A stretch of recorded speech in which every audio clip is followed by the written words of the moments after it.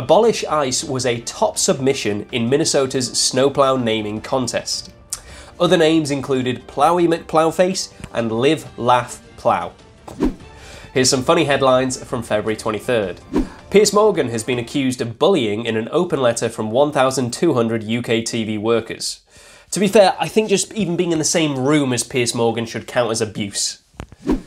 North Dakota House passes bill forbidding mandatory mask wearing. I hope they pass another bill expanding their hospitals' budgets. Hungry Panda was unaware it had to report the death of a delivery rider. I didn't know Hungry Panda was a delivery service, and I imagined an actual panda being confused about the legalities of reporting corpses. Boris Johnson plans to reopen shops and gyms in England on the 12th of April. We have a roadmap to recovery from COVID, and here is a picture of it. Thank you so much, and have a wonderful day.